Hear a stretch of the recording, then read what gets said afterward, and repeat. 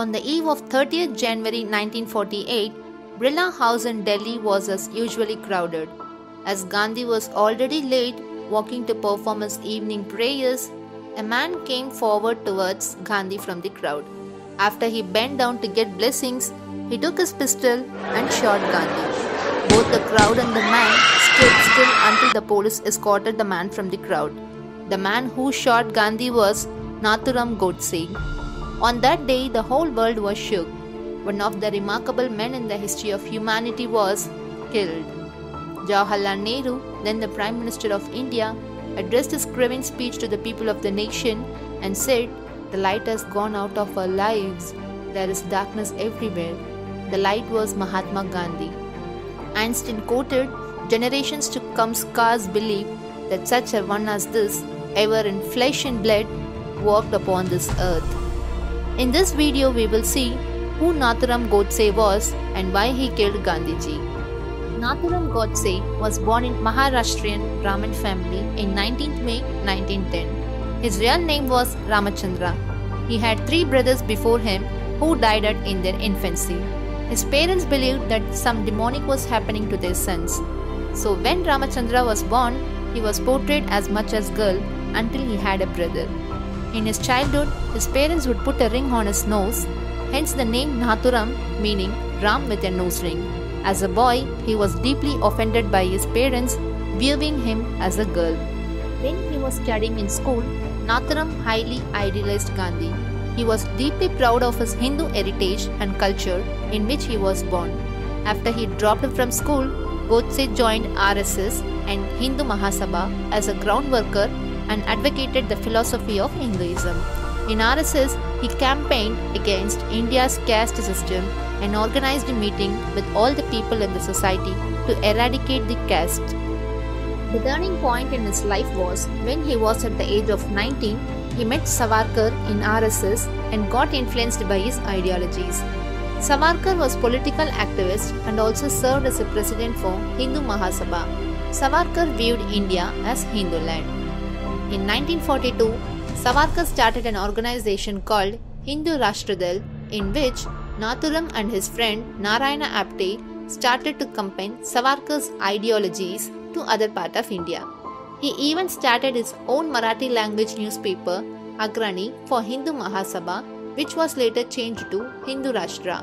In that, he published articles against Gandhi and Congress ideologies of pro-Muslim strategies, and also wrote about the Hindu sufferings in India. In his views, Gandhi, throughout his political career, was acting against Hindus and their wish and sabotaged the interest of Hindus by the tactics of non-violence and fast unto death.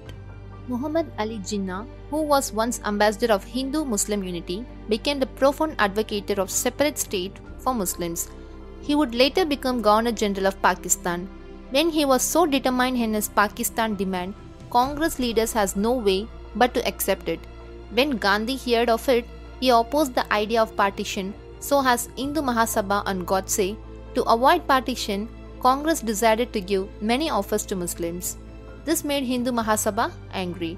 Nathuram believed that both Gandhi and Congress were the reason for the partition of British India and massacre of thousands of Hindus in Punjab and Bengal regions in hands of Muslims during the partition riots.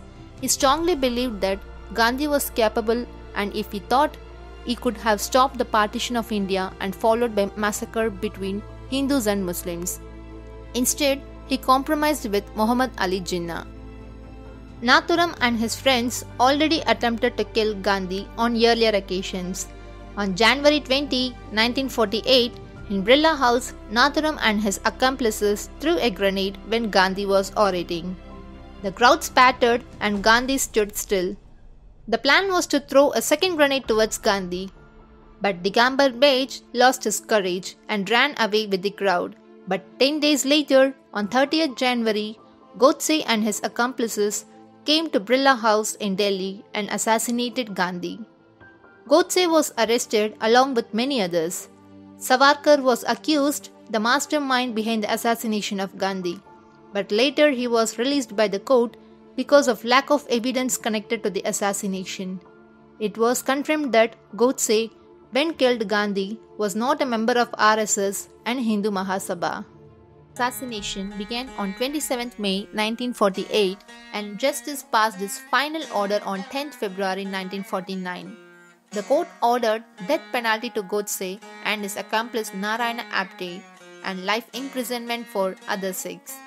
In his trial, he justified the killing of Gandhi, saying Gandhi has betrayed his Hindu religion and culture by supporting Muslims at the expense of Hindus because his lectures of ahimsa, non-violence, were direct at and accepted by the Hindu community only. I sat brooding intensely on the atrocity perpetrated on Hinduism and its dark and deadly future if left to face Islam outside and Gandhi inside. And I decided all of a sudden to take the extreme step against Gandhi.